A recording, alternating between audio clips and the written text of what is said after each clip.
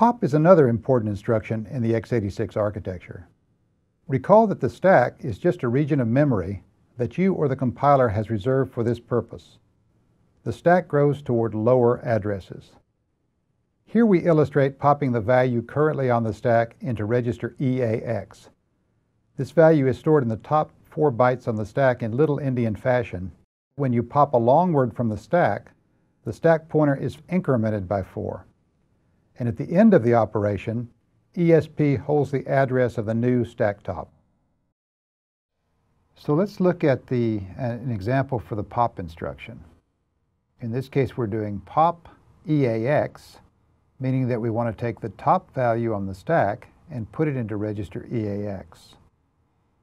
Because the stack pointer is pointing to 104, that says that the top value on the stack is in locations 104, 105, 106, and 107. So those 4 bytes collectively represent the value that we're going to put into the 4-byte register EAX. So we first of all take those 4 values, which are in Little Endian fashion, stored in Little Endian fashion, and assemble them into the value 76543210, and we put that into EAX. And then finally, we increment the stack pointer by 4. It's currently 104, and we increment it to 108.